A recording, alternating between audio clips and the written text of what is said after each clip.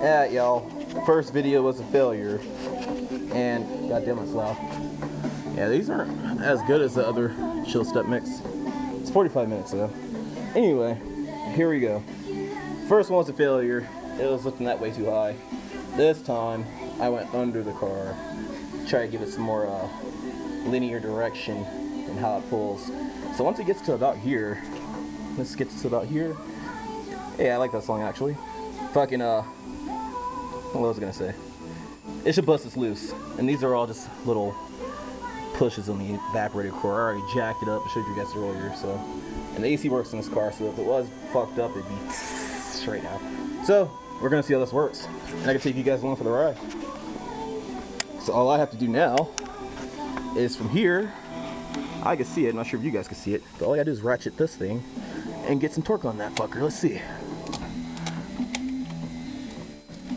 Try to make sure this thing stays straight too, which is actually a little bit harder than it sounds because it wants to twist and bind, so you gotta kind of turn it as need be. And that sucker still isn't loose. Holy crap. Okay, maybe just a little bit more. And this doesn't look like it's too stressed out, so a couple more clicks. Uh-oh. I heard something.